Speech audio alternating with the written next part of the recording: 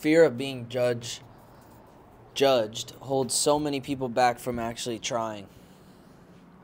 I think people think it's not cool to try anymore or try new things or be consistent with things. Everybody just expects results on everything, and I think to a certain degree people do judge people for stupid reasons now, like, oh, they're irrelevant, they only got this many likes.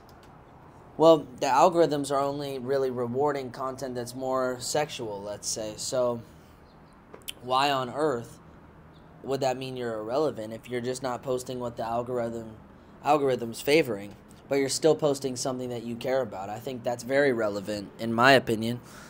But I think we put too much pressure on ourselves, you know? Just try things. There could be somebody that watches this YouTube channel and says, yo, Jacob's this, Jacob's that. But I'm not scared to be judged. I've been judged pretty much my whole growing up. And I've purposely put myself out there, and I knew that that was one of the things that I signed up for along the way, you know? I fully understood that. But I think there's so many people with such big dreams and things that they want to accomplish, but the one thing that's holding them back is the fear of being judged. I want to be your reminder today to fucking go for it. Excuse my language, but go for it. Who cares? Somebody might say something, but that doesn't change whether it's going to happen or not, the thing that you care about. People talking's people talking, but if you're doing it and there's people talking from the sidelines, it's like you're in the game. You have the opportunity to score a point. The people on the sideline talking, they're not even in the game.